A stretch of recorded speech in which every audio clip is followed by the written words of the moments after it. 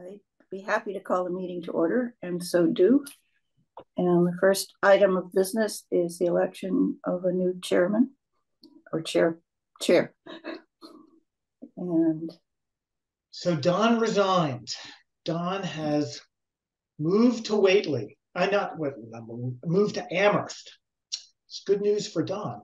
Remarried, so very exciting. But for us, are there nominations? Are there nominations? I would like to nominate Grant. Seconded. I think he's done a lot of the work of the chair over the last year and a half, at least, if not more. I would accept the nomination. Are there any other nominations? I mean, Judy, I've nominated you privately by email, but you've indicated, well, I'll do it formally. I would nominate you. I do not accept. We got that out of the way. But I'm pleased that you did that. You weren't the only one who reached out. So thank you all. I wouldn't even consider taking the nomination if it weren't for the fact that I think you guys are all great and we've worked together so well as a team, and I'd love to see that continue. So if I can take this on and rely on all of you to keep me in the straight and narrow and not screw things up, then I'm good. Work on that. Yeah, that's right. I think we should have a vote first, however, before you. Yes, I'm not. This is just a thank you for the nomination. Mary, we've called the meeting to order, and we have I nominated Grant to be the new chair, and Tom seconded, and I'm about to call for a vote. And for the record, Brant nominated Judy and she declined. I mean, it's sort of like we're trying to stick each other with this job. Thank you. Please proceed. So, all in favor of Brant as chair? And I guess I should abstain. Well, you're outvoted anyway, so congratulations, Brant. All right. You have our sympathies. No backsides. Thanks. All right. So the motion passed, and I guess then, Judy, I'll immediately. You now are in charge. Okay. Off the awesome power. I'll have to follow with Don to get the keys to the planning board helicopter and the name of our current driver. But aside from that, we shall proceed. Yeah. All right. Well, so that was great. Thank you. We'll move ahead with our agenda. The next item of business tonight is a discussion of the potential acquisition of the Tea Guys property at 110 Christian Lane by Klondike Sound of Greenfield. And Jason Raboyne is here, and I see Jason on camera. Now I get to see you. I've only had phone calls with you, so welcome. Thank you. So Jason has submitted an application for a site plan review. He's preparing to acquire and move into the Tea Guys facility in Christian Lane. And the question before this is really a discussion of, should there be do we need a site plan review? I mean, he submitted the application, he's left the check. But I think what we'd like to do, Jason, is we've got your materials, they're publicly posted on tonight's meeting site, your letter. But what I'd like to do is have you, in your own words, tell us a little bit about, how about a little bit about the company?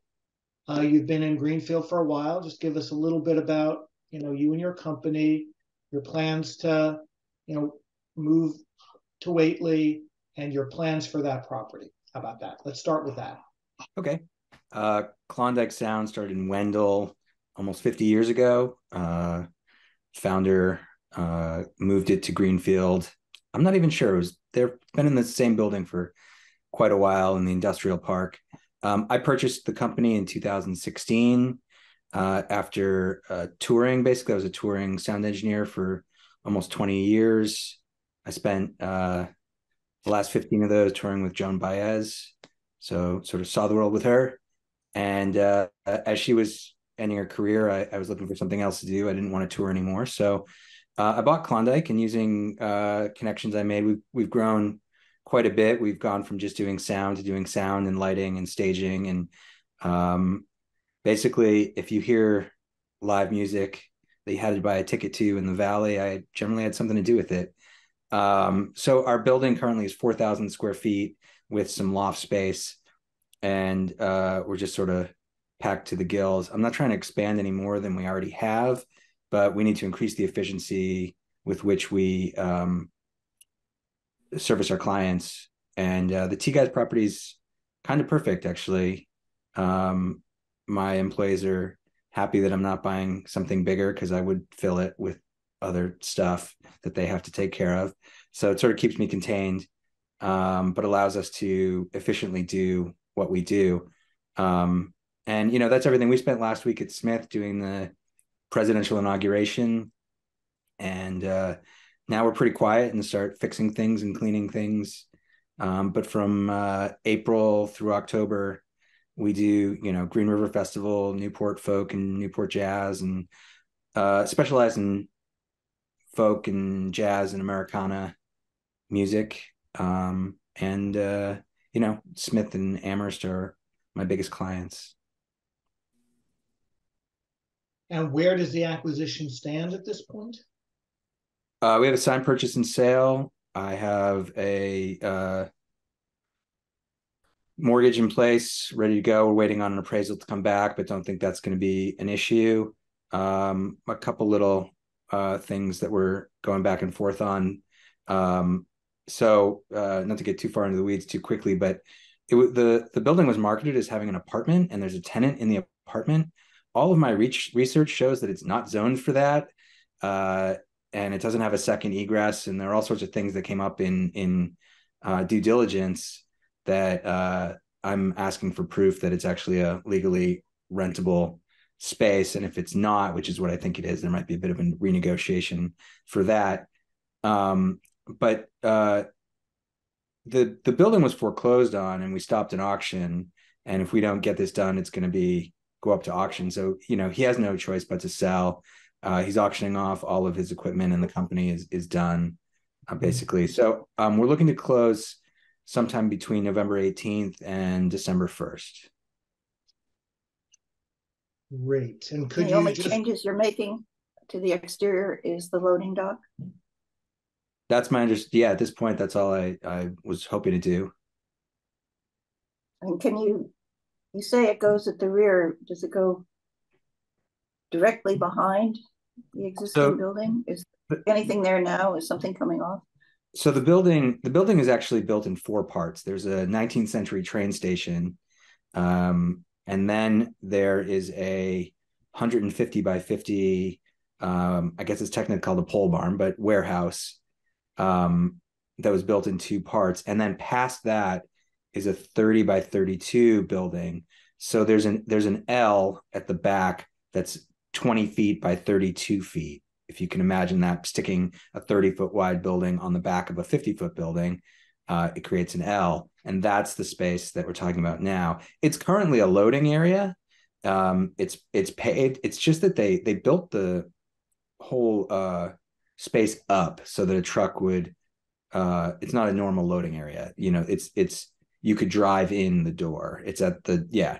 And I just need to remove what they built up so that it's a normal loading dock, where the back of the truck, the loading part of the truck, is even or close to even with the door to the building. So I think I can share. You sent some pictures, Jason. Oh, yeah. Is this what you're referring to? It is. And the lighter area is the entirety of what I'm looking to change. Of course, we have to, grade to it, but on the Brant, there's another picture that shows the blocks that build it up slightly from the main driveway. So there's this, yeah. They have to go in and then back into anyway. I live down Yeah. the street, but I haven't really noticed. Well, that's good because That's a very difficult for drivers, depending on the size of the truck. Right. And I mean, we don't use semis. I don't know how they would have got semis in here. They have a sign at the end of the driveway that says trucks must back in, which is against your zoning policy anyway.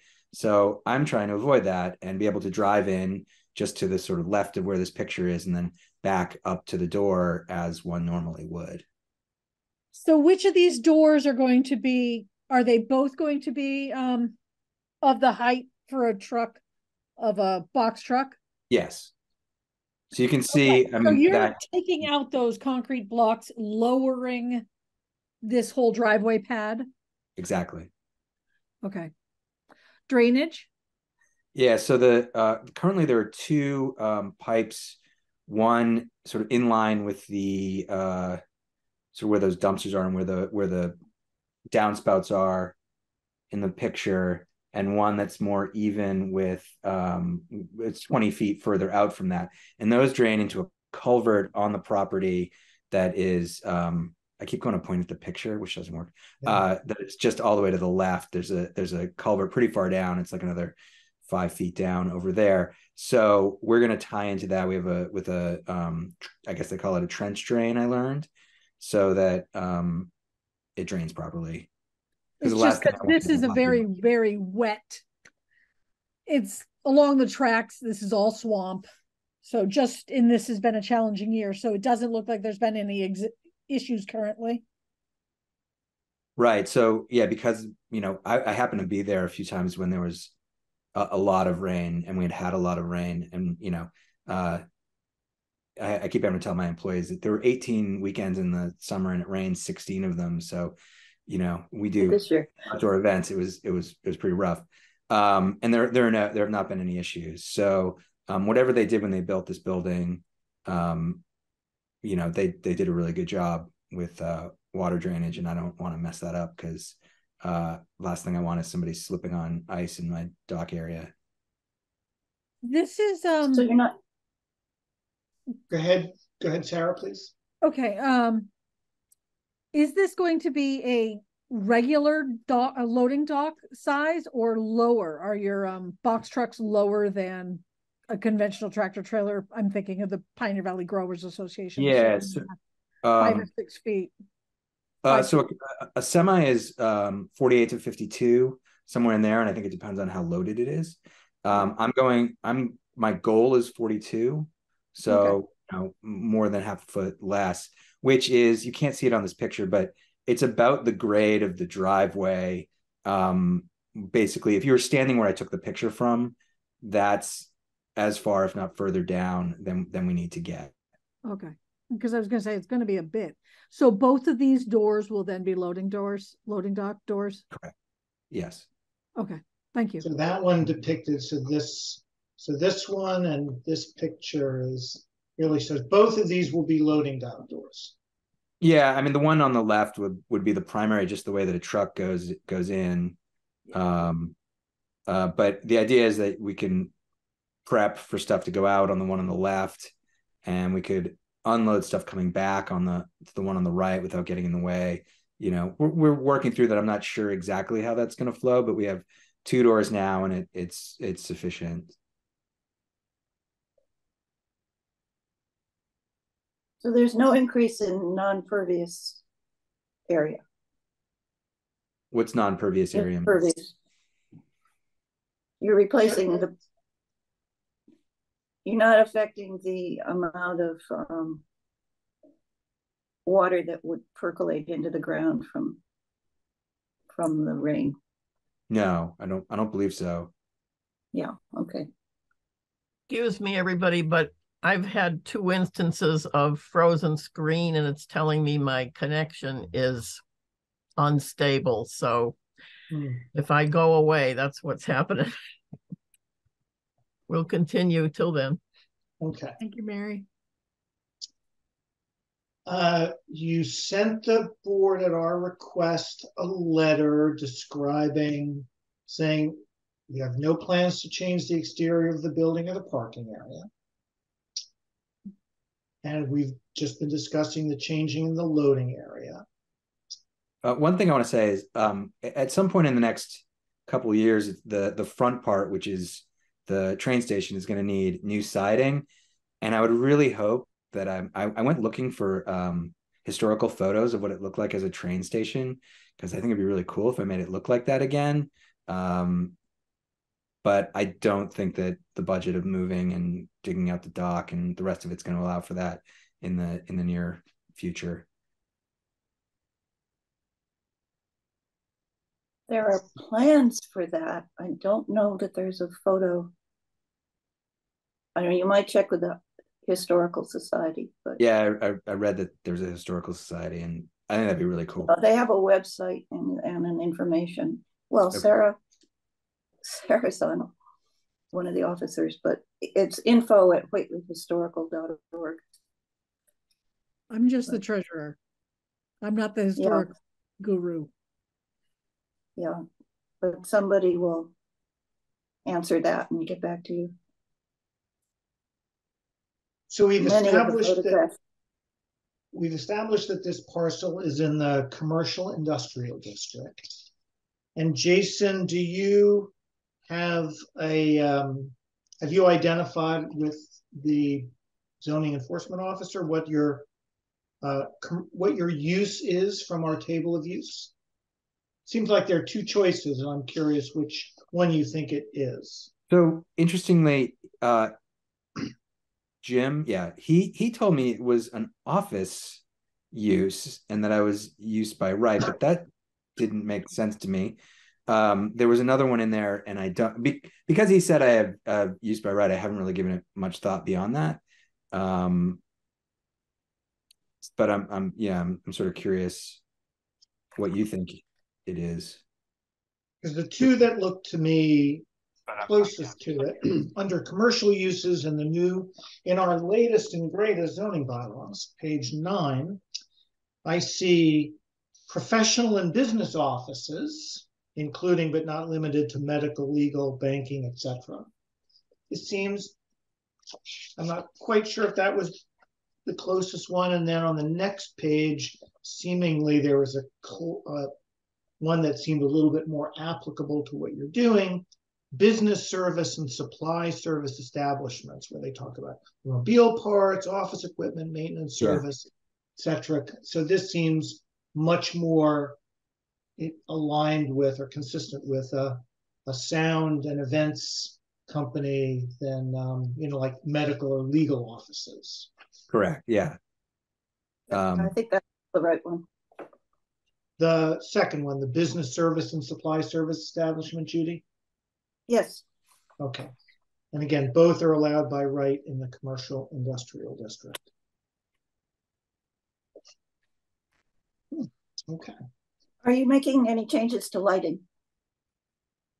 No plans. Exterior.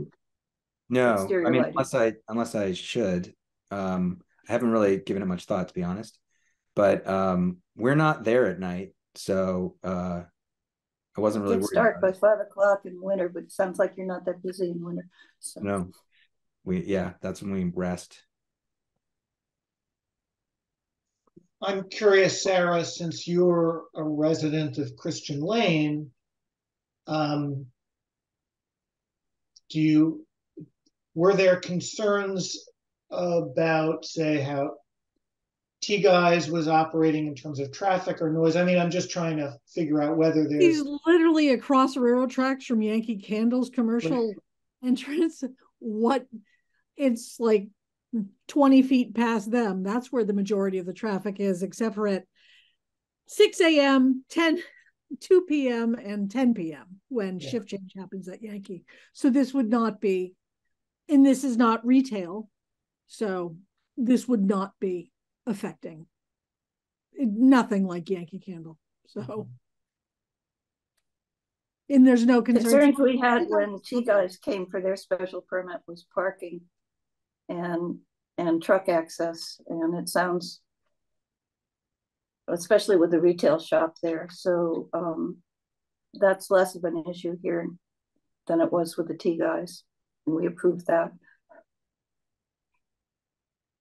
Jason, just to follow up, you mentioned something about an apartment or rentals. Was that something you'd been hoping to do, which would be a different, use in the same property? So yeah, so honestly, I wasn't planning to rent out the apartment, at least not for the first year, as I'm sort of getting what I need to together on the property. However, the owner told me that the current resident pays $700 something a month, which piqued my interest. But I was skeptical from the start that it was legal.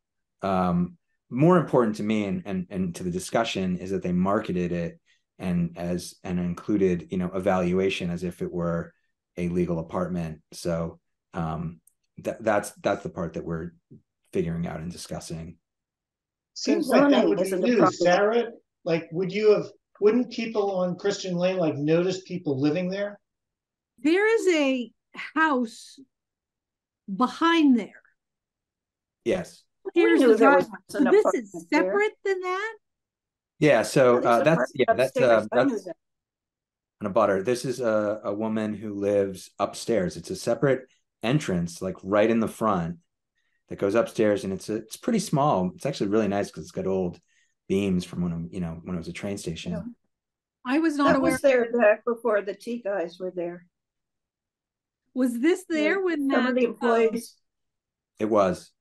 I read through the whole file on the property, and the Tea Guys, actually the wife of the current owner, referenced it and referenced wanting people to rent it again. It seems like there was no decision, and from what I read, it sounded like there were assumptions made that because it was being rented, it was okay for it to be rented, which is not an assumption I made. But yeah, it's there. The zoning is not a problem. It's residential is allowed by right in that district, I believe. Commercial industrial? Well, yes, but Judy, could it really be commercial, not industrial? No, it's not. I'm sorry. I'm not. It's not. It probably predates, I would imagine it predates the establishment of commercial industrial, and it is pre-existing non-conforming.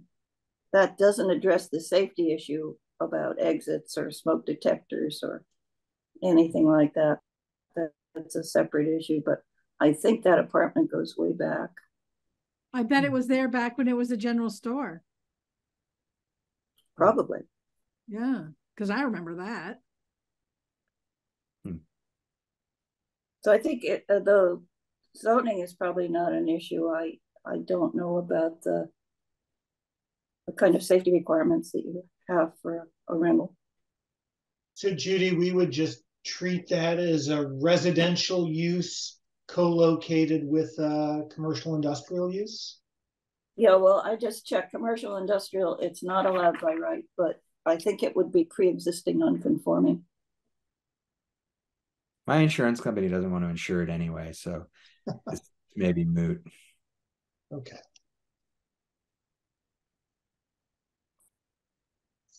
So given the facts before us, I don't see a strong argument for proceeding with a formal site plan review, and we are within right as a planning board to agree to waive it. I'm curious, what are other people's thoughts about this?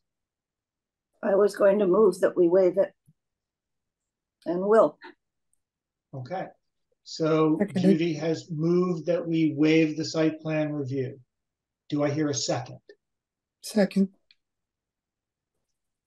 Tom the second. But I'm going to take Sarah's second, since I think of Sarah as kind of representing the Christian Lane community. Yeah, like more of a stakeholder in this. So she gets the second. I should rephrase it. I would waive the formal site plan review. I think we've done an informal one.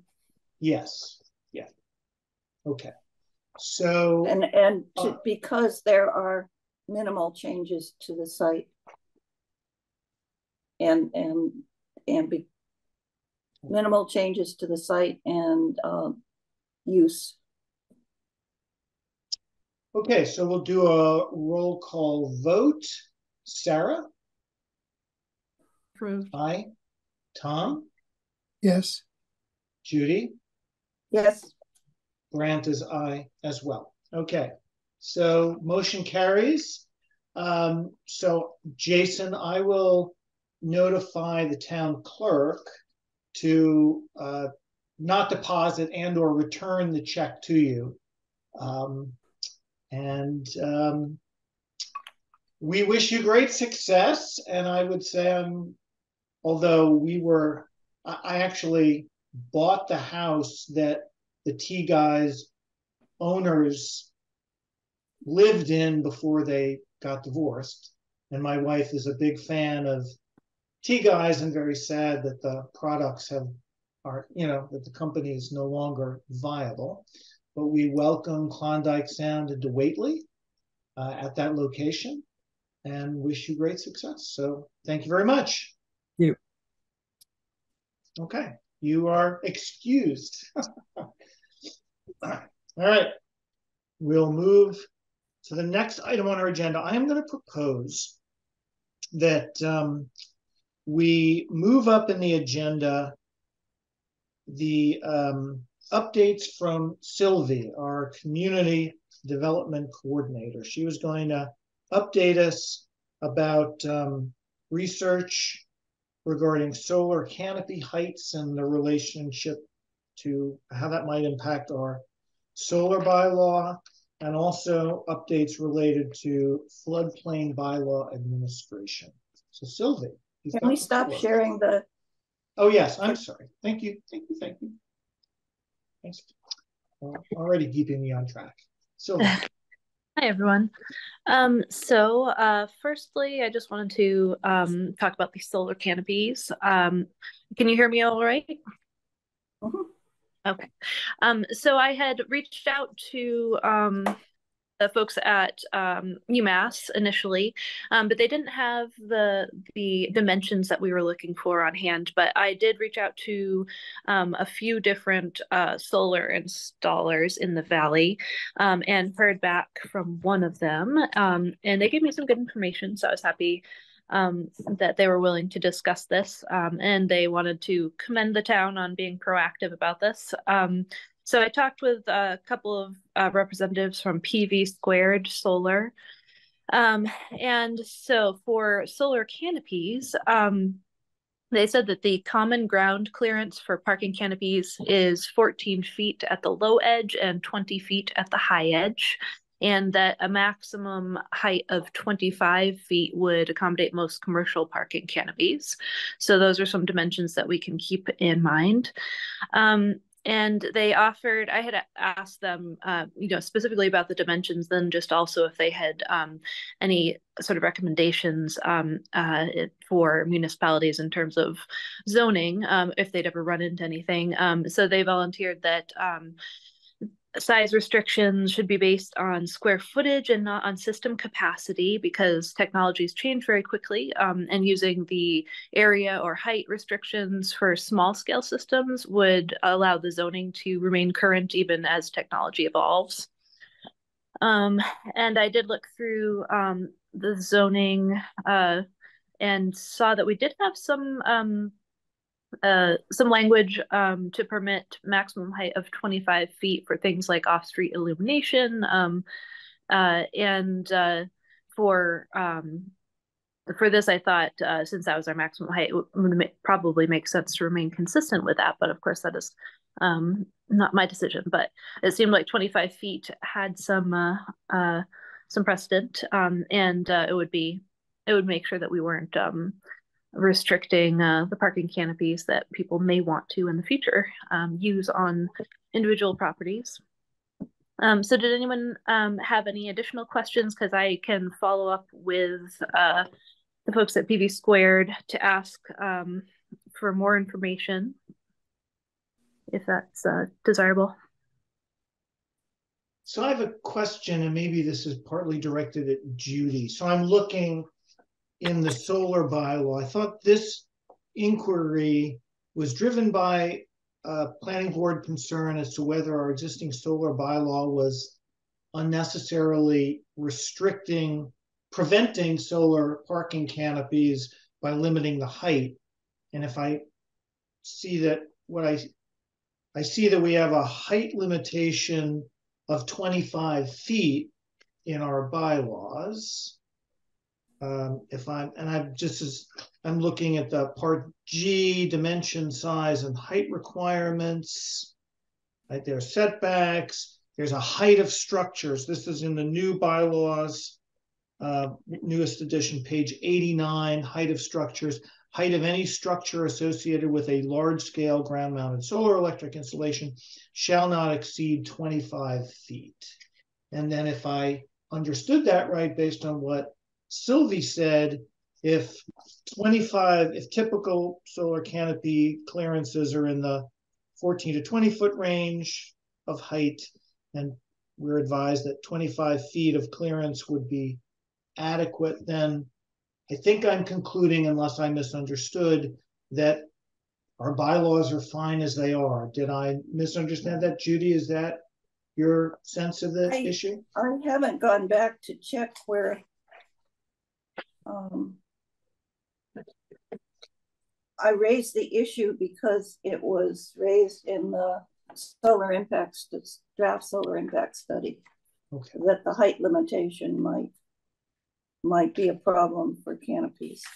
And I'm not remembering at the moment whether the structures, whether there's an additional height restriction for the panels above and beyond the structures. I know we tried to have the panels be high enough so that you could do dual use, which was not something people were worried about too much when we did this.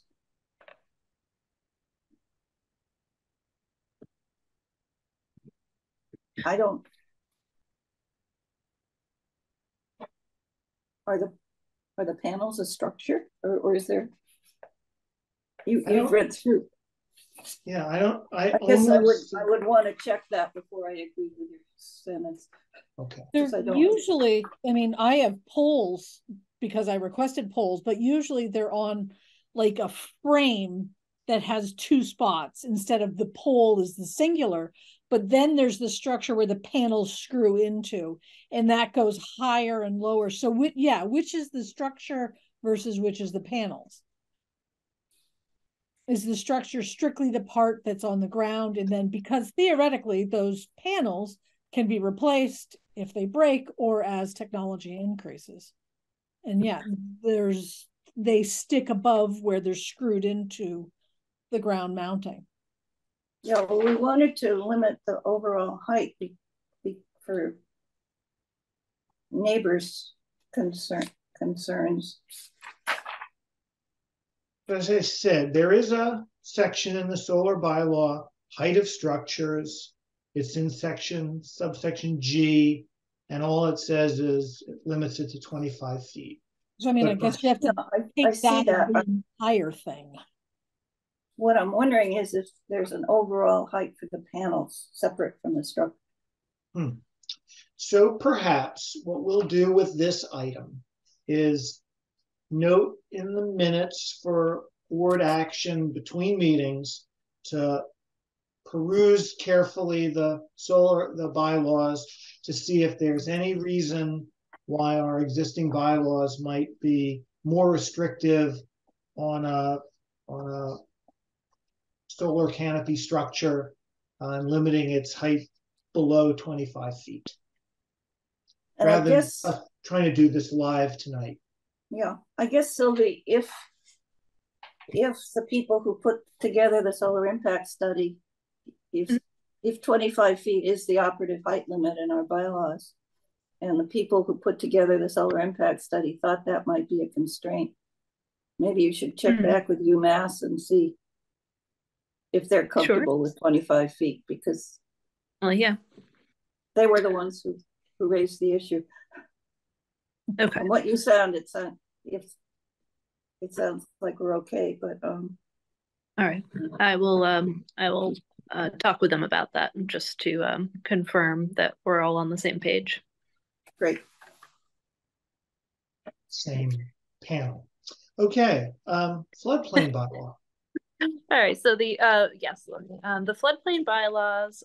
So yes, we did attend a training. It was primarily to gather people to talk about sort of like I think that there's a lot of confusion about the responsibilities that are placed upon the floodplain administrator, and they wanted to make it clear that um, the floodplain administrator should also be working with other people on, you know, the building inspector and people in the in Concom on these, you know, on these permitting questions that may arise. So it's not solely the responsibility of the floodplain administrator, but sort of like a collective effort. But yeah, so floodplain. Sorry, I had my notes here. So there'll be various people who may be called upon to assist with the permitting process. And we will, of course, be referencing the FEMA flood maps and our local bylaws. We were made aware that we can get a sample floodplain development permit from our contact person, Nadia, and that can be used to capture projects that fall outside of the jurisdiction of Concom or the building inspector officials. And that they did mention best practices include making physical copies of the floodplain maps available to residents in the town clerk's office, and also whatever projects do arise that we log the addresses that are associated with the floodplain permits, and also the work that was completed there and the entities involved. And I think that for our community and for many communities, particularly rural communities, our local bylaws have to sort of capture, it can be a little difficult to know, like with agricultural purposes, for example. I think Brian had given the example of, you know, if what would constitute filling in the soil, you know, are there agricultural practices that should perhaps be permitted through the floodplain bylaw process, or I think it's sort of that's sort of the big question is like, how do we want to capture those projects that are not necessarily a new building structure or something that Concom needs to comment on, but might still sort of fall under that canopy that we're trying to you know, be in line with for the insurance purposes. So Brian did want to circle back up with I believe Judy and Peggy, who were working on this, and sort of we can figure out where we want to go from here. But again, if there are any particular questions that I could try and answer, or things that you want me to pursue now to assist with this process. Judy, remind me where we left the floodplain bylaw work we did in 2022? That was the last time we dealt with it? I think the last thing we did was in the first set of minutes that Mary sent around tonight, that we had, when Peggy Sloan sat in on one session, and I don't remember whether it was with the planning board or the floodplain bylaw working group, she recommended that perhaps we could use our DLTA funding to develop a list of questions, or well, a format, I think, for the floodplain administrator to deal with. And to the best of my knowledge, that never happened. And of course, now Peggy is only there intermittently. I think perhaps Sylvie doesn't know that one of the real problems we've had is that because of the agricultural zoning exemption, and because Scott Jackson is so expert on wetlands and the conservation procedure, we had structured our bylaws so that essentially the Conservation Commission, which deals with all the other wetland things and knows all the rules, he was very uncomfortable with the authority from the floodplain bylaw, and we have grappled with how to get him comfortable with this, and hope that this administrative guideline was going to help do that. Brian can probably explain that to you better than I can, Sylvie. But I think Scott is a very important piece in the next step. Okay. So maybe if Scott and Brian, and if we can get Peggy to sit in, I think she's doing some help, or whoever is picking up her work. Okay. And I don't know if anybody else from the planning board wants to be involved or not. But the problem has been getting enough clarity to make Scott comfortable with Conservation Commission's role. I see. And unfortunately, he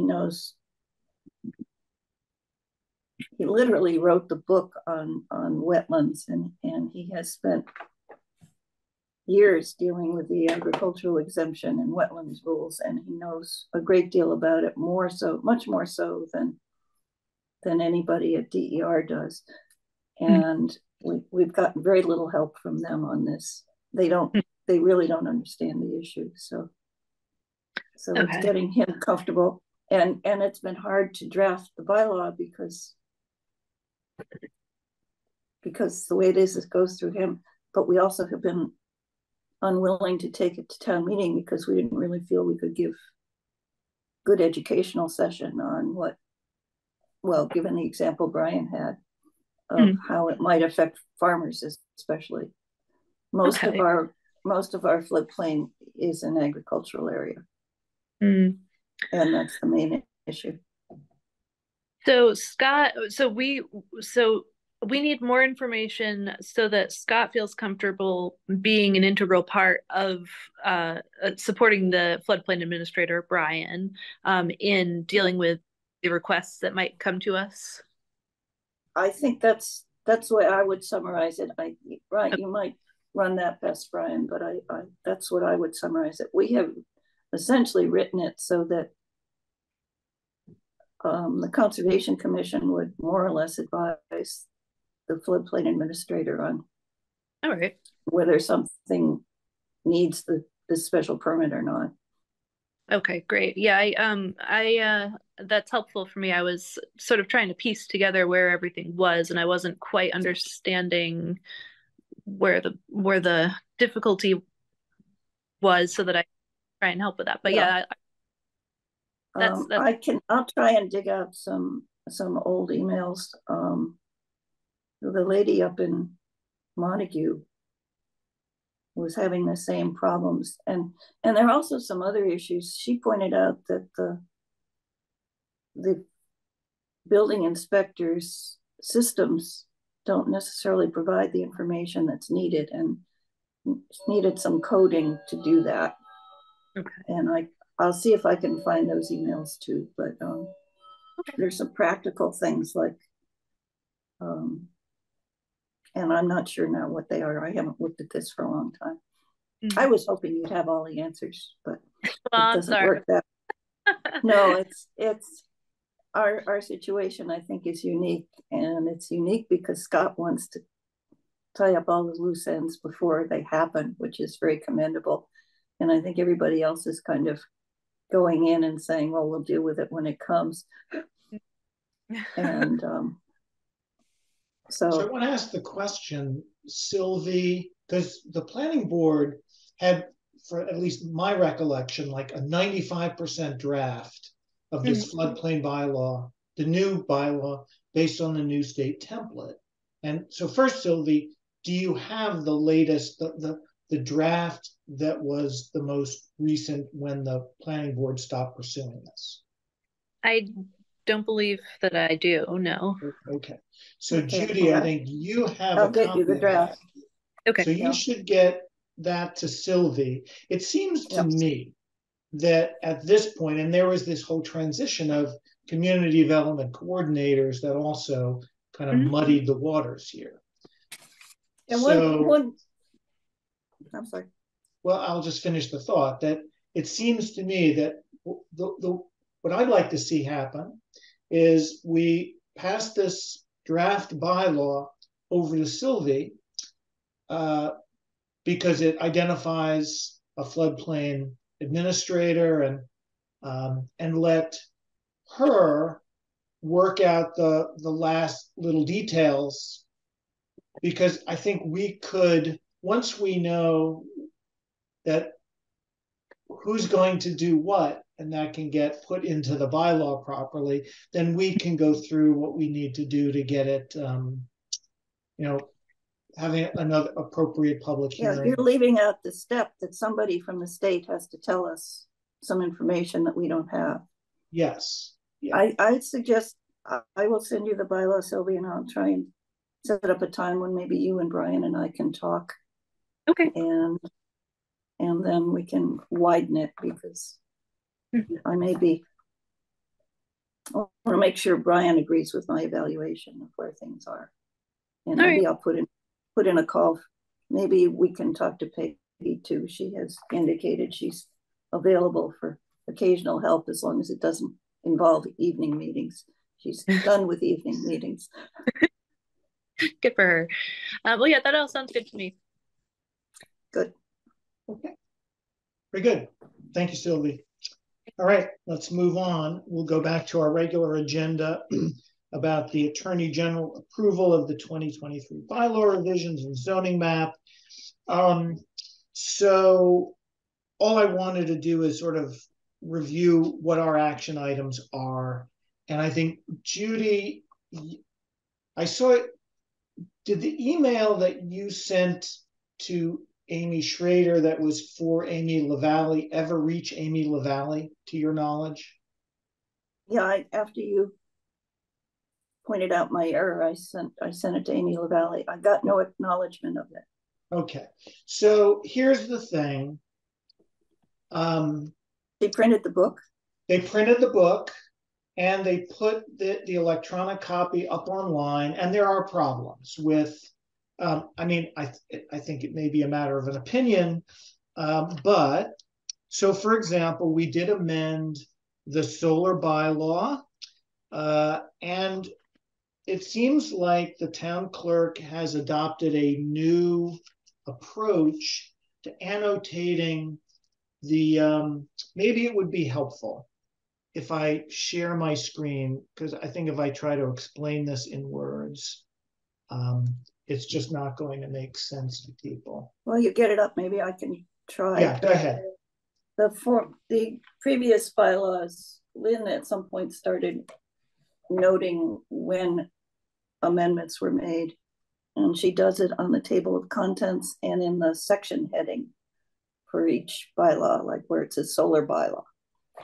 Amy changed the amendment notification in the text itself and not in the table of contents. So you can't look, I mean, you can look at the table of contents and see previous amendments, but not the latest ones, because they're not there. So this is the electronic copy. Let me, blah, blah, blah, blah, blah. How can I make this fit the full screen? Can you see this well enough if I make this page width? All right. So we have this kind of traceability information. If you can see my mouse, we're looking at the solar electric generating facilities. So here in the table of contents, it's noted that there was this amendment in April of 2023. Okay, so she did add that. She did that, but it's still, if I scroll down, can I scroll down to page, say, 54? Where are we now? Oh, a second, we'll just find page 54. it's still confusingly annotated in the text. And I just want to show you an example of saying, I'm getting close. Well, first, did she add it to the headings? No, she did not add it to the headings that I can tell. Sorry to bother you. Okay, no, it's just. Hold on. So you know what? It's going to be easier if I just do solar. Take advantage of the fact that I can just search for it.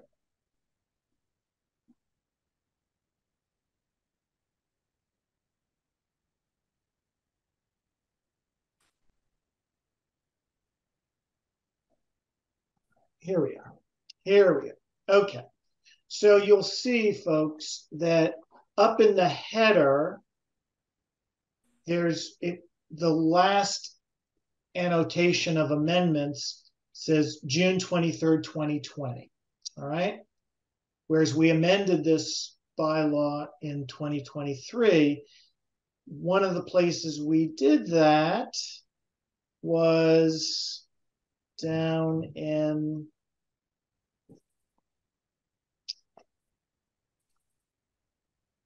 show you the example of how she changed.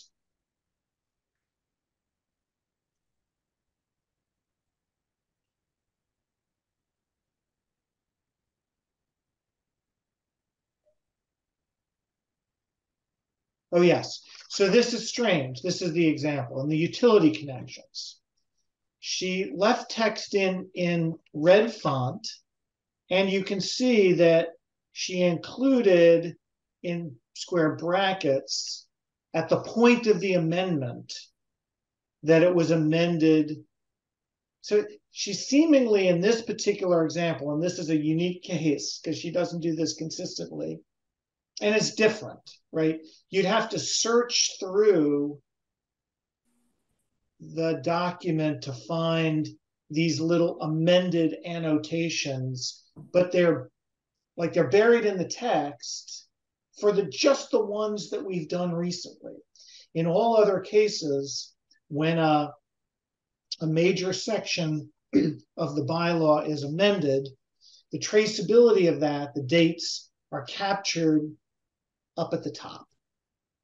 Does that make sense to people? You see the difference? So she did this differently for this amendment, this where we fixed this part of the solar bylaw. And then remember, we also modified the Aquifer Protection Overlay District bylaw. And that similarly confusingly, look for that. So I think the short answer here is that we need to follow up. So the table of contents is a little messed up. As you can see, the page numbers in the middle of the page instead of off to the right. So there's some editing changes that need to be made. And I don't believe this is anything that would require re-review by the Attorney General, right, Judy? This is just editorial. No, nothing like this does. No, page numbers, spelling mistakes, or Okay. not. All right.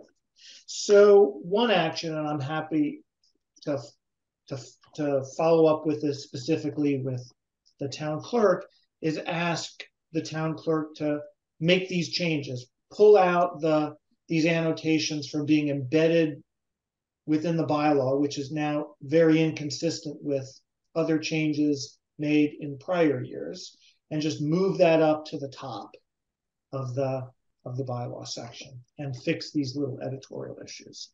All right. So I'll ask her to make those changes and repost the electronic copy of the bylaws.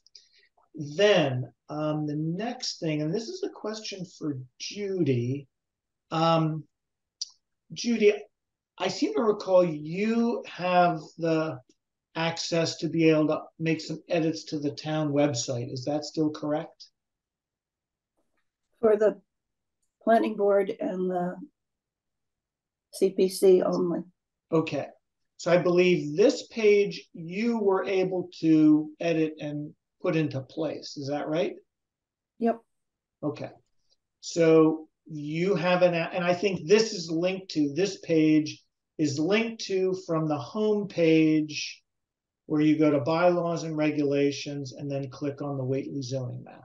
I can just take out that page and put the new map up. Okay. All right. So you're if I have a copy of the new map.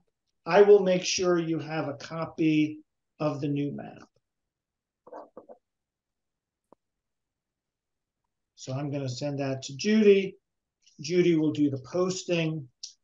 I will, because I have the data that the GIS specialist gave us for the assessor's online map.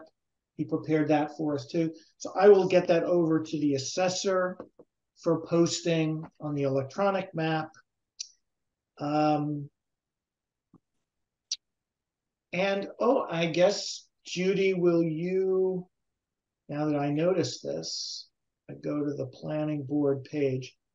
So I guess you'll make the necessary updates to the planning board page in terms of the content.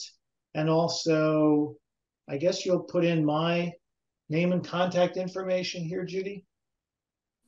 I'll do what I can. I had some trouble formatting. I'll do what I can, and Jessica can help me if I can't. Very good. Get it formatted right. Just CC me on those communications, and then I'll make a point of just following up on that. Okay, very good. Or the only other actually, thing that maybe Jessica should be doing this. But anyway, I'll try. Let's get rid of that page first, because that's confusing, and then the rest of it's fairly straightforward. Okay, very good. Awesome. I think that's all. There was a note in the Attorney General letter. When you contact Amy LaValle, she actually has control over this, and I think you'd have to make it a request. We would like it or it seems, because if she's decided this is the best way to do it. I see it. You mean the changes to the formatting? That's her. If she wants it to be in red because she feels that's easier. Yeah. I think that's her prerogative. It's true, though she only did that in the case of the solar bylaw revision. She did not do that in the changes. I think she probably just forgot, but just be aware that. Yeah. All right. Yes. Okay, so I will ask. We find it hard to work with, but maybe just tell her that we're creatures of habit. We have a tough time adjusting to this. I will send an appropriately diplomatic email request to the town clerk about making these changes. Thank you. Okay, very good. But I just want to clarify, you're not suggesting we ask the town clerk to make all of these other changes to the website as well? I think, well, no. I think we should control our own web page to the extent that we can. Yep. Okay, sounds good. All right, so that's that. Next steps on the Aquifer Protection Overlay District zones. Just let me update you all. I have reached out to Ryan Clary, the GIS guy at FERCog, letting him know I passed on the map that you all discussed that we got from the water department. It was not a high quality map, right? And I got the sense that it was maybe kind of haphazardly scanned off of some hard copy. Though it did show that it had the FERCog logo on it, which sort of implies that somewhere in the bowels of FERCog's data system, they probably have that map too. But anyway, I asked Ryan, I gave him the map. I said, hey, does this give you enough detail where you could redo our map with these new zones, right? And he said, well, the other one's been approved. I said, I know that. But what I'd like to do is get a new draft zoning map that we could potentially go through the process of a public hearing and so forth, but that depends on what we want to do tonight. My understanding from the minutes is that you all had this discussion at the last meeting and concluded that reverting to the overlay district boundaries depicted on the map we got from the water department was the right way forward. Is that still correct? Yes. Tom? Yeah. Yeah. Okay. All right. So then we just need to get a new map and do a public hearing on it, right? Well, but this is a zoning issue. I would think we would do it with all the other zoning issues before annual town meeting. Yes, exactly right. So you mean do a public hearing where this would be one of the items? Yeah, right. And there with whatever else that we come up with as we lead up to town meeting. Good. Okay. Anything else that we needed to talk about? I'm just checking that I know where we are and what our next steps are. Okay. Very good.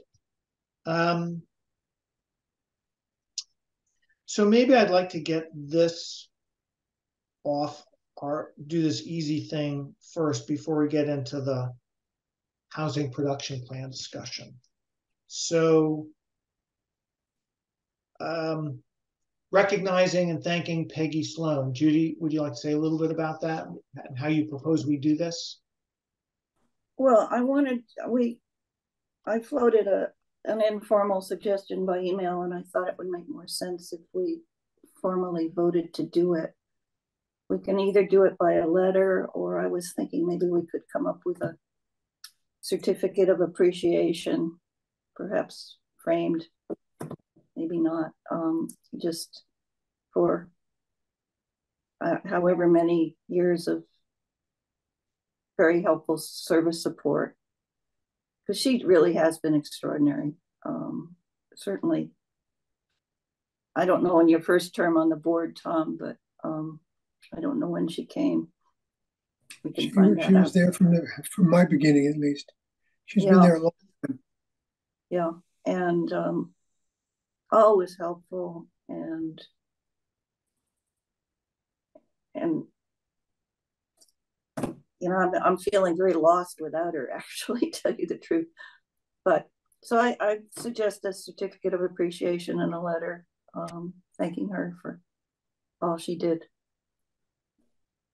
Would you like to make that as a formal motion? So move. I'll second that. All roll call. Sarah? Yes. Yes. Tom? Yes. Judy? Yes. And Brant is yes. So the motion passes. I like the idea of the framed certificate of appreciation. We've actually, Janine and I have had some experience doing that. Like with the Appalachian Mountain Club, we work with Sunrays Printing in Hadley. We know where to get the framing done. So maybe if you, Judy, who's had the longest, at least in comparison to me, relationship with Peggy, Well, that's really tough. Propose a little bit of language, and then we can, Janine and I, we'll work on drafting up what the certificate would look like, and usually ends up having some kind of, it looks like a certificate. We'll probably get the Whately Planning Board logo on. I'm pointing to this thing on my wall. I don't know if you could see it because it was... No, I think we've all seen them. Right. Okay. So you'll do the little bit of the wording, and then we can all physically sign it at some point, and then get it framed. What is the price point just because of mass law on public employees? That's a really good question. It's on the order of like $100. I think 50 is where it is now. The whole gift thing. Well, she's retired.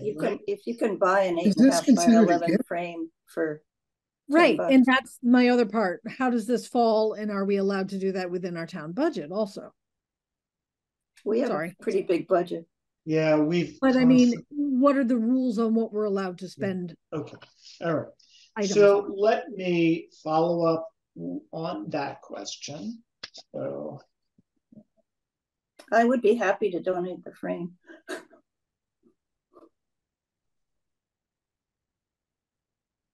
Yeah, I mean, we can make this happen.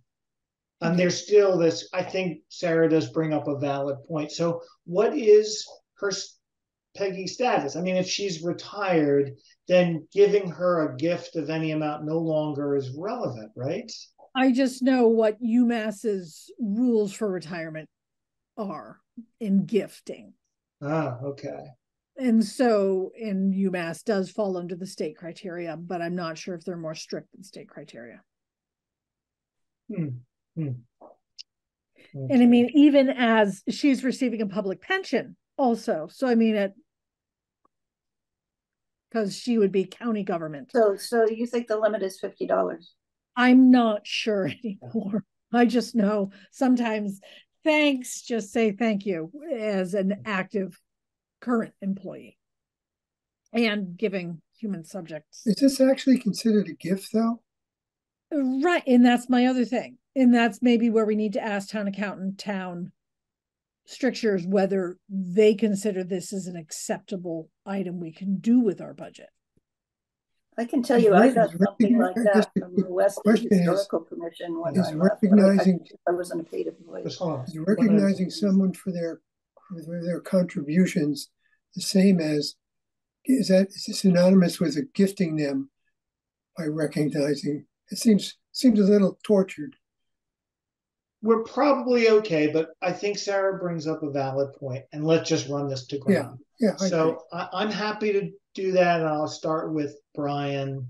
I mean, I've remembered seeing all of those training videos and conflict of interest and stuff like that, so I can just check on that. But I'm sure we can figure out a way of doing it.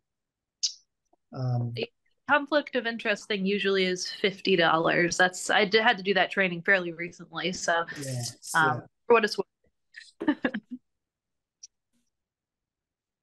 All right. So right. And Tom's point is valid here too. This isn't really a monetary or financial gift in any way. Yeah. She's not particularly going out and being able to spend this in any way. And she's not going to Taylor be Swift ticket. She's also not going to be in the position where she could be influenced by the gift, supposedly. Yeah. It's probably okay. And even though this is maybe more in the category of additional items not anticipated, on a related note, if we're good with where we are with Peggy, I think we are, then I'd like to say that it seems to me, at least I personally would like, and this is clearly should not be any kind of issue, is at least a letter or a similar certificate of appreciation for Don, the former chair, right? Don't you think, Don? I mean, I found Don super helpful. I know serving on these boards is, a lot of work, and often you just get personal satisfaction, if that. So is there any reason, I mean, would people support either a letter or a similar certificate of appreciation for service to the planning board? Now, obviously, yes. This is not any kind of concern. He can't be influenced. We've never done it, but it's not a bad tradition to start. I think I would be delighted to start that. And sort of on that note, then I would, whether it's a letter or a certificate of appreciation, if you or really anyone who watches this video later would send me an anecdote or something, or some information about, like, I don't know much of Don's history on the board before I joined. Like, when did he join? If you could just share a little bit of information with me, or some noteworthy accomplishments over his tenure on the planning board, that could be helpful. I mean, certainly if we're writing a letter, or even just but I like the idea of a framed certificate of appreciation, similar to what we're doing for Peggy. I guess we should maybe we should vote on that. I'll do that as a motion. I move that we recognize our former planning board chair, Don Sluter, with a certificate of appreciation framed, or if that's for some reason not possible, a formal letter of appreciation from the board. That's my motion. Second, Sarah seconds. Votes, Tom? Aye. Judy? Aye. Sarah? And Brandt is aye. Okay, very good. Thank you. Okay. I think we're now ready to do the penultimate item on our agenda, is the zoning revision priorities informed by the approved housing production plan. And I'll say, as our representative to the housing committee, I still don't have much more to say. Catherine and I have been going sort of laggily back and forth over what to do. We've, I think, both for different reasons, come to a somewhat jaded view of whether revisions to expand accessory dwelling unit opportunities within Whately just doesn't seem anymore to us like it would move the needle much. And then I had separately reached out directly to Jim Hawkins. I got private email from Jim saying what basically he said in that article that we saw about Ashfield's interest, that he said there's just not much interest. He said he doesn't have a good way of quantifying or pulling data that it would give me hard data on how many accessory dwelling units exist or have been built in Whately. So we lack data on that. But he said, and this I would characterize as his opinion, perhaps, expert opinion, that there's not a lot of motivation to build these accessory dwelling units because A, just the general cost of construction, and B, issues related to septic. So his feedback seemed to be like, well, the planning board is going to spend time and energy on zoning bylaw revisions. This might not be the best use of our time. But will it get Sarah. us farther ahead with the Commonwealth of Massachusetts? And not that we want to prevent 40B, but give us that protection to be able to choose. Will having this expand at least that with the Commonwealth? Well, Probably that's good. Judy? Because there's no requirement that the accessory apartments be certified or be permanently affordable. Okay. In fact, they're unlikely to be. Very much so. And that's all that counts for 40B is if the state looks at this permanent affordability restriction. And really, to Sarah's question, I think the reality is that what counts for that 40B protection is not, we tried, we did this, we did that, and there's been, I think it's actually based on measurable increases in the subsidized housing inventory in Whately.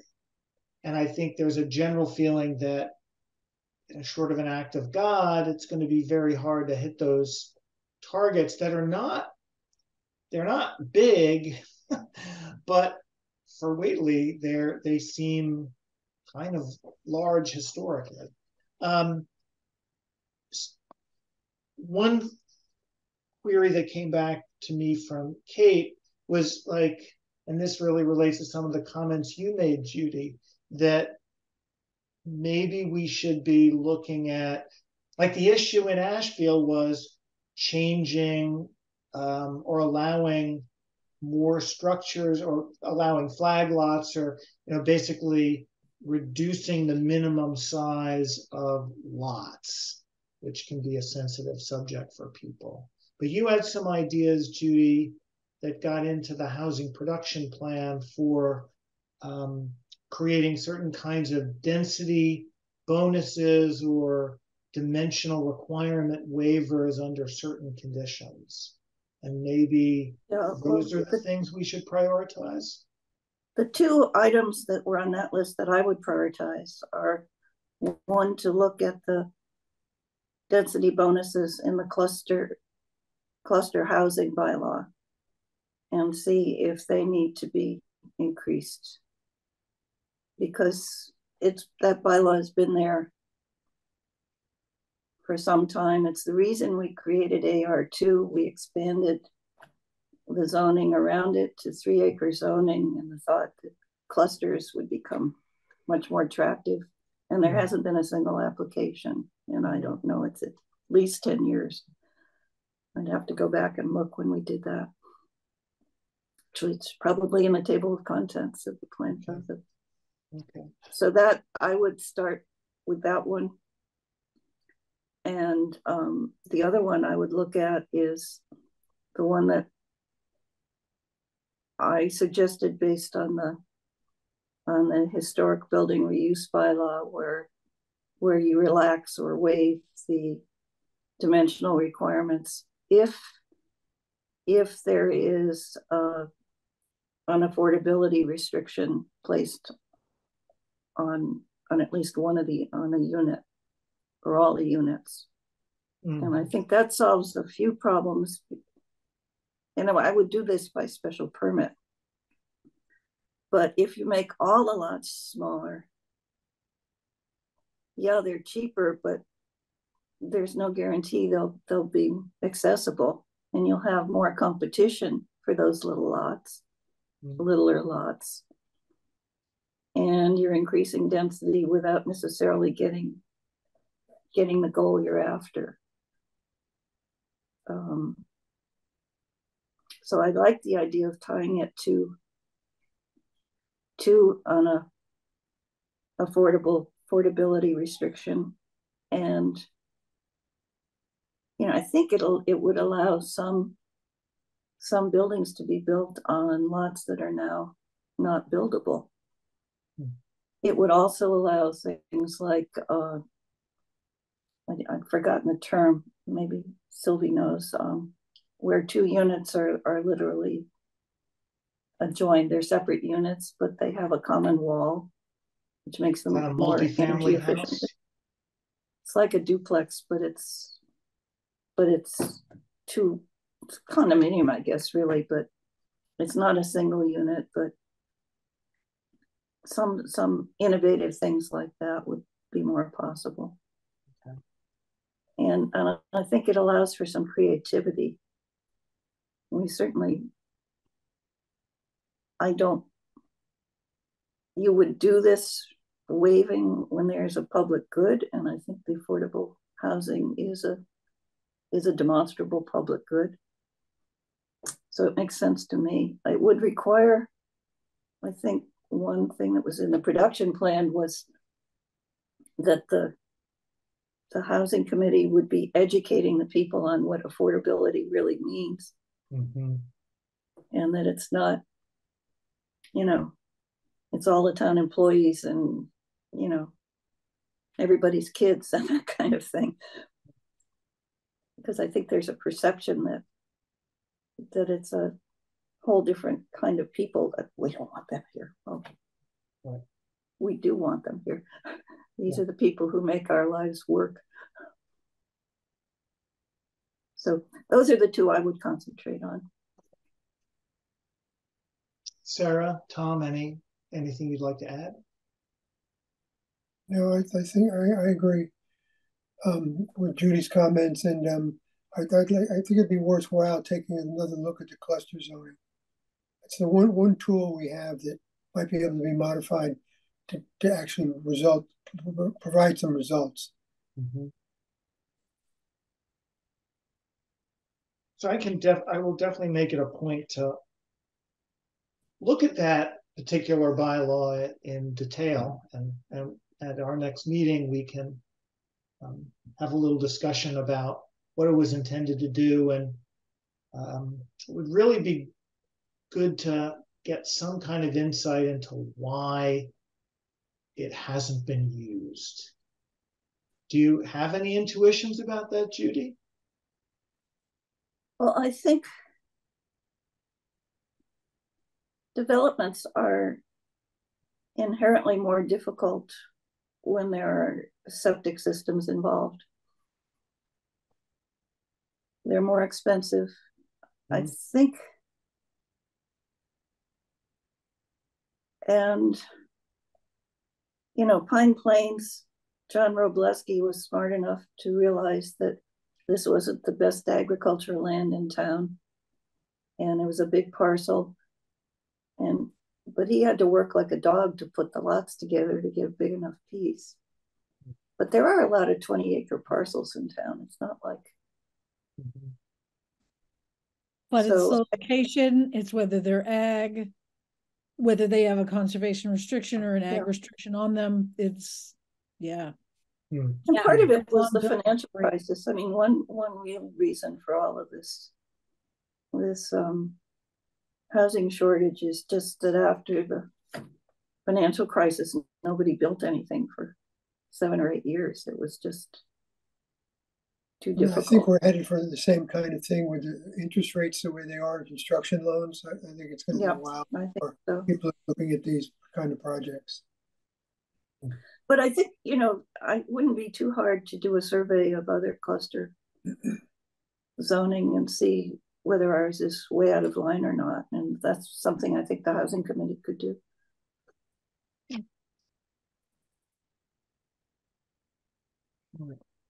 Trying to get it off our task list. You noticed. Yeah, there was FERCog got to be able to help there. Okay, so why don't we close on that subject, and then we'll do some administrative work. I think we can do some approval of minutes. So I did a little review of where we stand for 2023. Our January and February minutes are posted. My understanding is that at the last meeting, so I have notes that July 12th that Judy did, those were approved, but I don't know that they certainly haven't been posted. Judy, did you? So no, I thought I didn't send them to anybody. And they're in final form now in our OneDrive, as I believe. I think so. Okay. Yeah. All right. I thought writing the minutes was enough. Okay. All right. All right. Well, we should get everything that we've approved posted. So I will.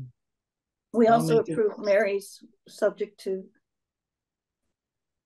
So this was March 29th. I had a note that was approved. That was Mary's. Yep. Okay. Subject to making the changes that were noted in my amendments. Right. But since Mary was the author of that, I think it's really for her to make sure the final draft is clean and ready for posting. Do you agree, Mary? I agree, but I'm still having trouble using OneDrive until I get another computer. I don't think that's going to change. Could somebody just email me? I didn't put it on OneDrive, Mary. Okay. I emailed it to you. You did mail it to me. Okay. Before the meeting, before the last meeting. Before. Yeah, so we're talking about April 29th. And it was before our September meeting. Like okay, March 29th, ready to go after amendments. But it needed things like the files Yes, I think I remember that. Anything that was documents reviewed. And one of the suggestions was to take out the full text of the DNCTC amendment, since it was okay. That was there were anyway, so like that was it. I don't know. I just thought it might. I guess it doesn't matter so much since that didn't wind up going anywhere anyhow. But yeah, well, I thought it might be important at the time. Would shorten. You can go look at the document on file. Definitely shorten it. Yeah. Yeah. Yeah, I don't know. It was stuff like that, but it was, and there were some amendments too. But you should have it in your email. You emailed that to me before the September meeting. That's what you're saying. Okay, I will look for that. All right. So between Judy and Mary, we'll make sure that Mary has the board edited minutes from March 29th. If you don't have it, let me know. I'll send it to you again. Okay. Thank you. And I'm going to send over to the town clerk the approved minutes for July 12th. And then tonight we can look at March 22nd, and I'll share my screen. Both Judy and I reviewed that, made some edits, which I'm sharing now. So Judy suggested, so John H, that wasn't John. I was thinking maybe John Hanmer, because Chris Chamberlain and was there talking about that, but I didn't find any reference to him within the minutes as having had anything to say. So the meeting was recorded, so do we know whether he was there? Which one are you looking at? This is March 22nd. Oh, okay. I also have a question. The only thing we see on the recording is John H. Actually, I don't know if you can even see John H, because you see everybody's block with something in it. That way, maybe it showed up. One thing you don't see on the recording is anything that's shared on screen. And if I didn't have any information about, as I said, him speaking up to say anything. I don't know. I'd be happy to just drop them if he was not a speaker and really didn't get identified. I think going forward, when we have guests, at least I'll make a point when I'm moderating these meetings to get everyone to identify themselves for the record. They don't have to, Grant. They don't. I think you just make sure the people who speak. Okay. We had that come up on another committee. Okay. Is Rachel's last name really Nurse? I thought she was an attorney or something with Tim. Tim's daughter name is Sarah. His ex. Oh, this.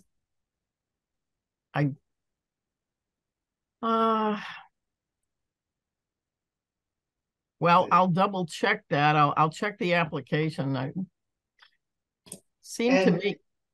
think she's an assistant on the farm, but I don't know her name. I think she's an employee, but that sounds familiar to me.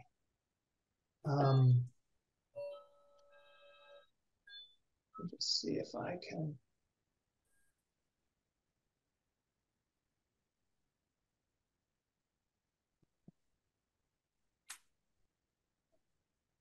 One second here to look at the.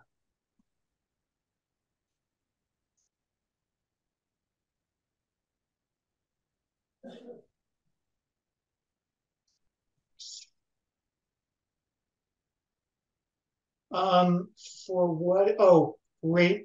So Rachel, we're talking about Rachel. Is that right? That's her name listed in the minutes? Her last name is actually Monette. Monette. Rachel Monette. Okay, I'll get that changed. Okay, great. Sometimes searching your email inbox actually yields something worthwhile. Okay. So there were these various changes made. Let me just switch the review so people can see all the markup. Maybe it was simpler to ask if people have read them and have any problems. Sarah, Tom? I'm good with the Okay. changes. Yeah. from you and Judy. Very good. Okay. Then I'm going to close this. I'm going to stop sharing that. So somebody will move to approve the minutes of that meeting. I move to approve the minutes from the March 22nd meeting with Judy Marklin and Brant Chaike's updates. Okay. Second. All right. Made and seconded. Roll call, Sarah, presumably. Yep. Tom? Yes. Judy?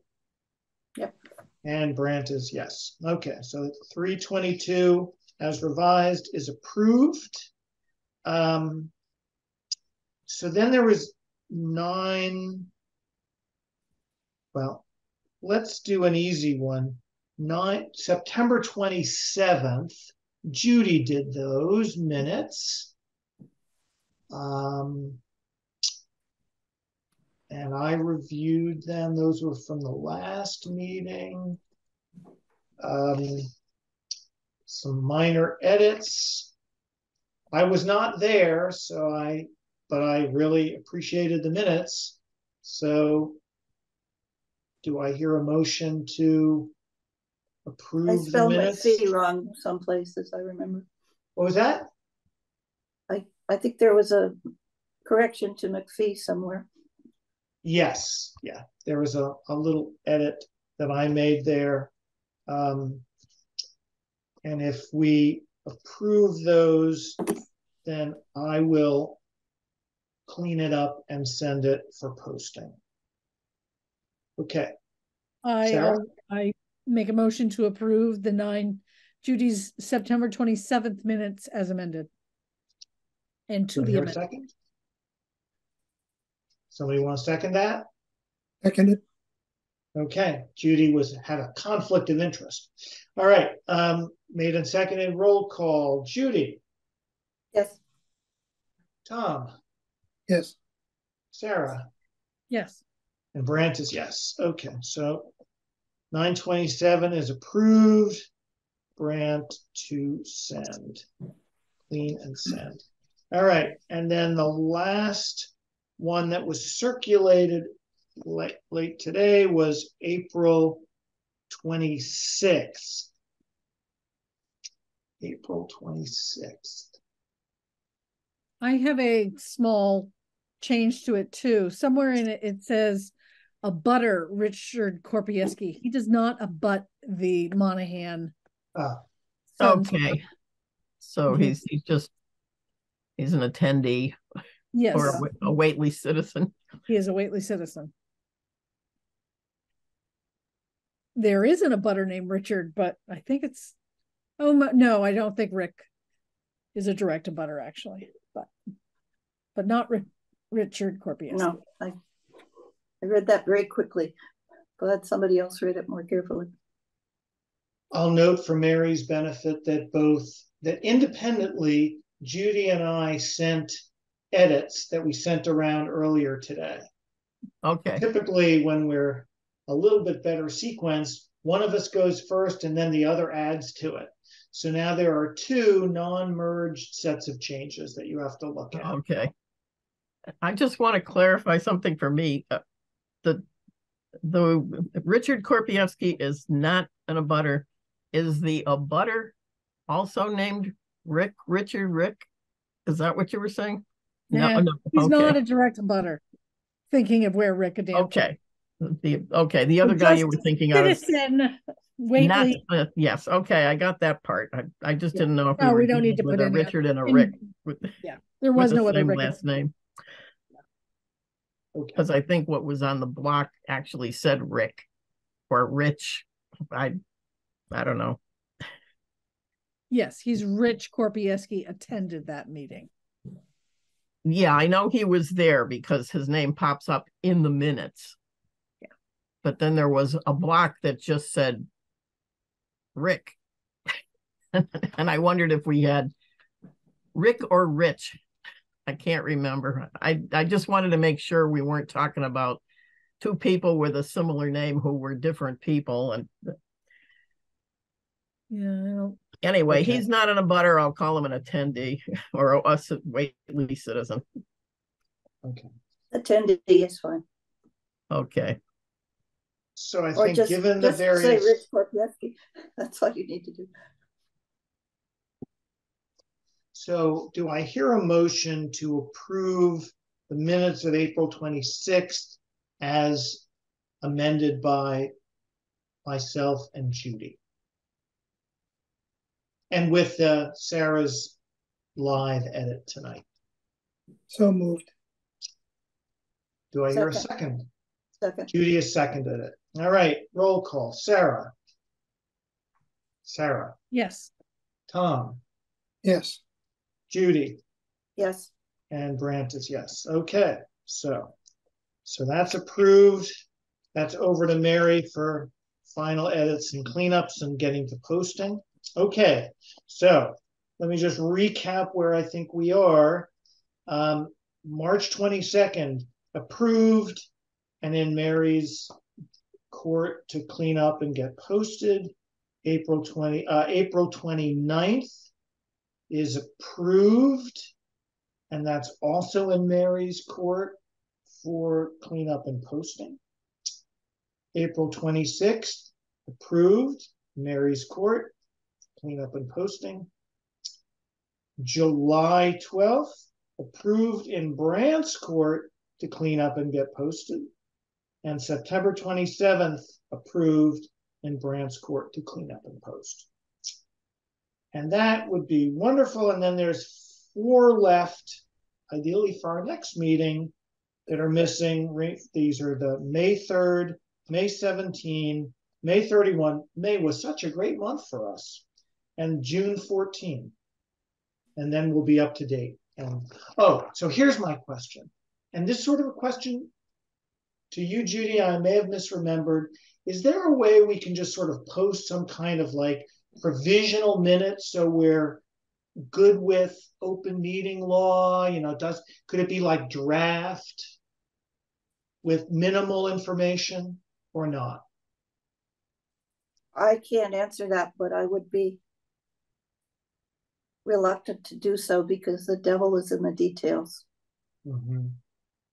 And if there's any So accurate you don't information, want to have something that's misunderstood or incorrect or All right. the nuances really matter. This is legal stuff.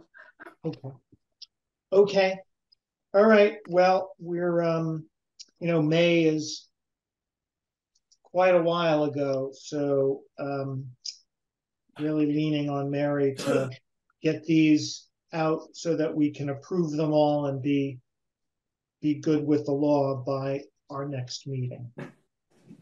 Speaking of which, I have an additional item. Yep.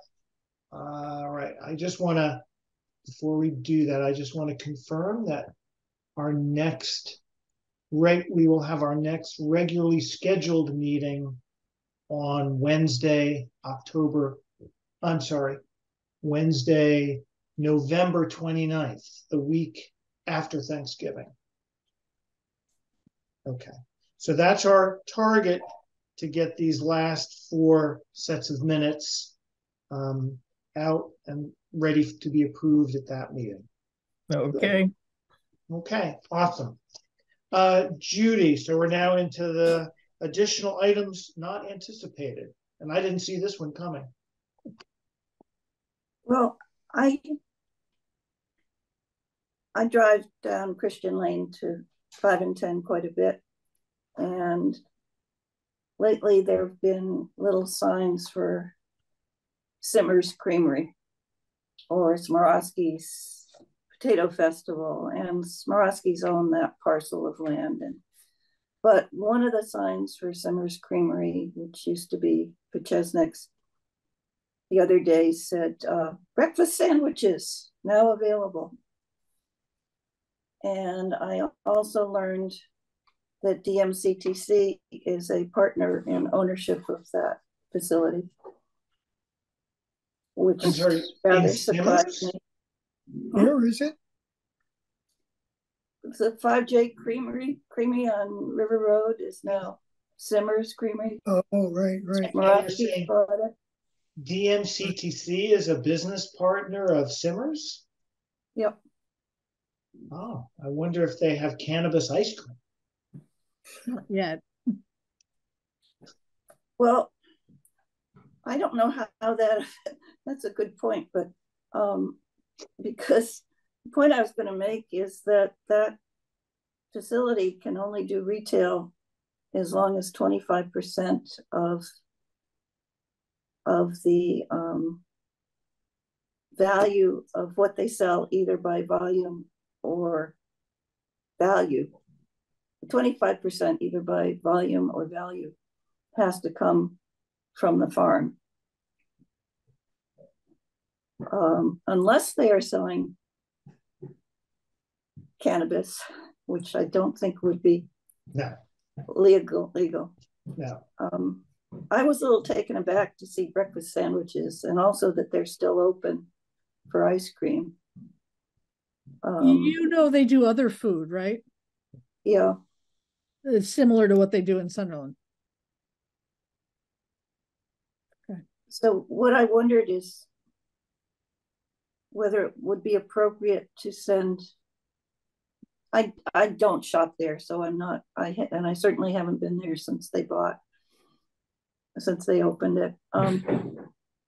I thought maybe it would be a good idea to send them a polite letter reminding them that they're a farm stand. They're allowed to sell retail as a farm stand and pointing out the 25% limitation.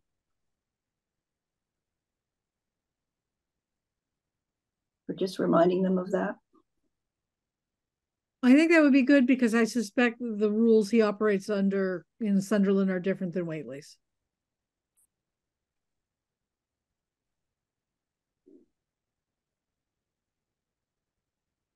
All right. That sounds reasonable. Is that something that the board should vote on? One more question with that, because I know many of his operations are in either Hatfield or Sunderland. As long as the farm in general grows them or grown in Whately. I think the wording is under the control of the owner or something like that. Okay, they can rent them too. Yep. But it has to come from there. It has to be their produce one way or another. And I don't think Pachesnik ever did that, but I know that he told the building inspector he did, so there wasn't much we could do about it.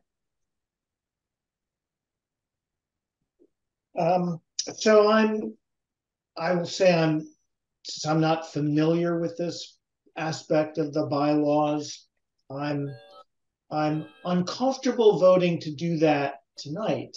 I'm comfortable committing to doing this research and working, say, with Judy to draft up a letter that we discuss at our next meeting. Then I would at least feel more informed. Sure. But it sounds reasonable. Send you to section Mass General Laws 40A section 3. 40A section 2? 3. Section 3. Okay. I pledge to look into that. So we won't have a vote on this. The idea it'll come back up on our agenda at our next meeting. I have heard, because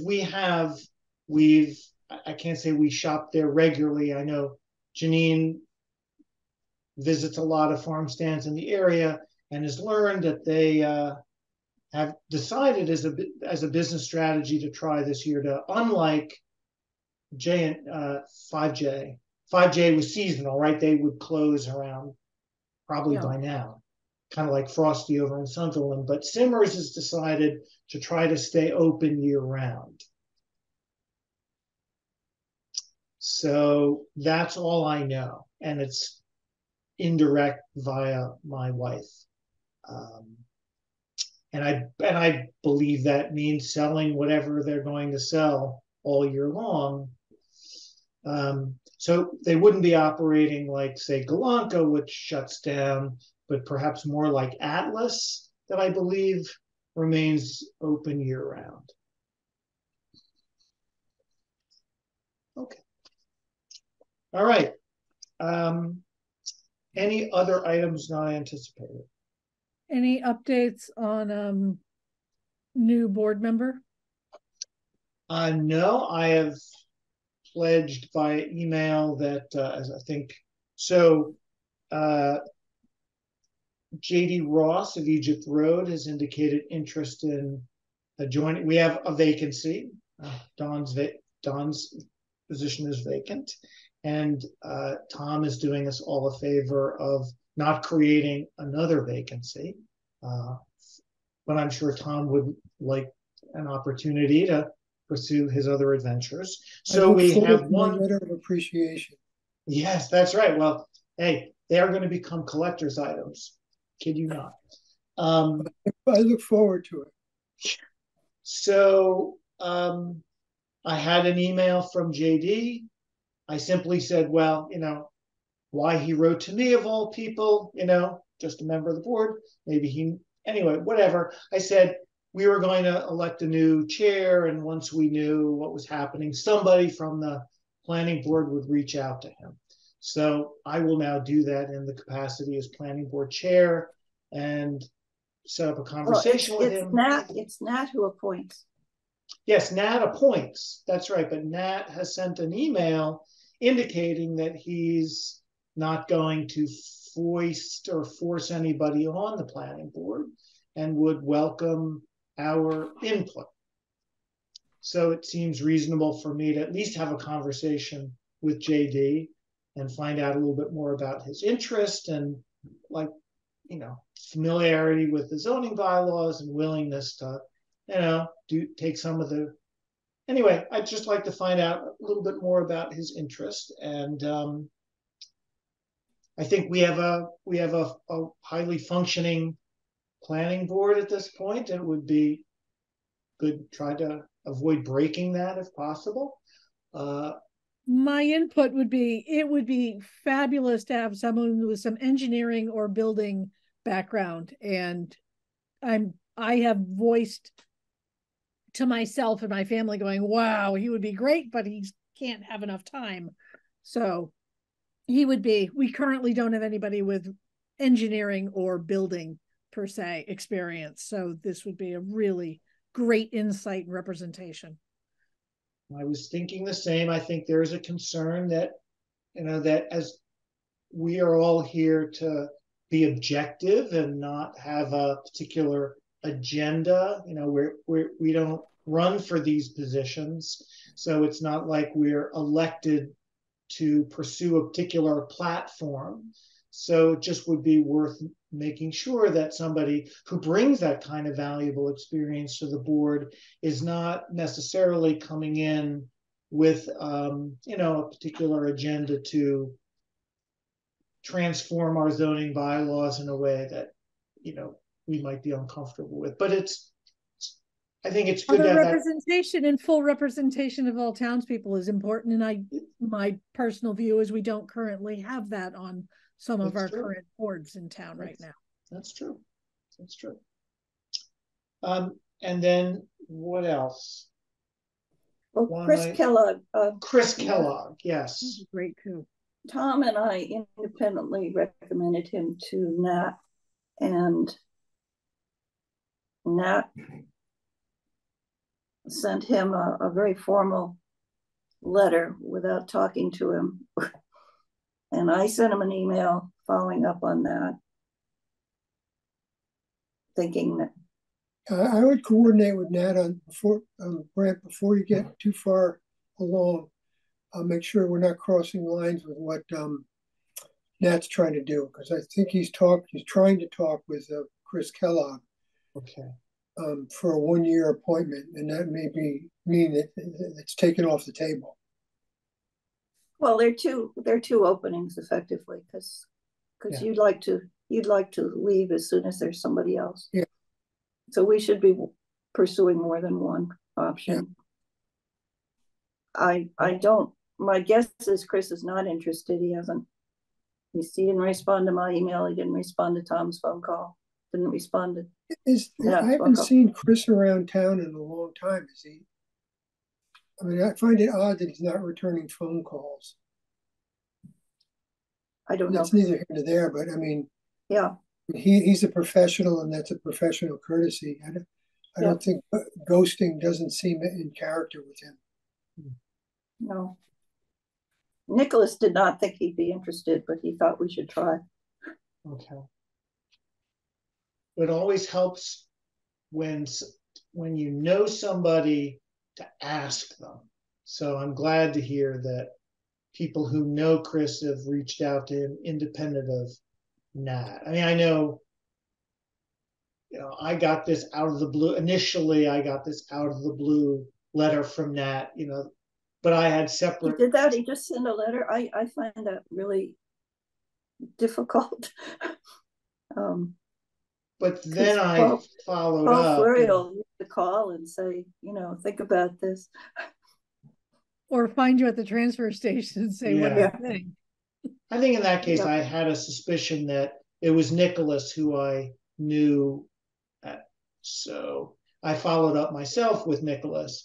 But I think, recruiting, like, people should be more of a, like, the letter from the town moderator should come after. Yeah. But I'm not sure that the town moderator shouldn't be the first contact, but I don't think it should be via formal letter, but that's my opinion. Like if Amy LaValle wants to insert the amendments in the text, it's her prerogative. I wondered if Lynn Sibley might be a good candidate. She certainly knows the bylaws well. She's good with people. I don't know if she'd be willing. She's had some time off. It's not like we have that many evening meetings. But I think she'd be very good. It's true too. Though I still see her at town offices all the time. I was just there the other day, and there's Lynn. Well, she can work so many hours a week for a while, and she's helping train. Yeah. But she's not going to night meetings, and she's not. Yeah. So next time I see Lynn, or if any of us see Lynn at town offices, I think that would be a great question to ask. If people agree. Oh, yeah. Like, to me, that's a no-brainer. And because so she's sort of a town employee, but not, right? I don't think there's a prohibition on a town employee being a member of the committee either, but that's probably not the best idea, but she's really not. Ask Lynn. Lynn would know. Yeah, she would know. Yeah. And if she's not in, if she wants to wait, she could replace me when my term is up. Yeah. Well, once we tell her that there's the potential down the road of a big certificate of appreciation, I think it's a no-brainer. Easy decision. Almost as good as being in the front of the annual report. All right. I think we've had enough fun for one night. What do you guys think? Does someone want to make a motion? Motion to adjourn. All right. This is the one part of Robert's rules I've never been clear on. Do we really have to vote on a motion to adjourn? No. Once it's seconded, we're adjourned. Okay.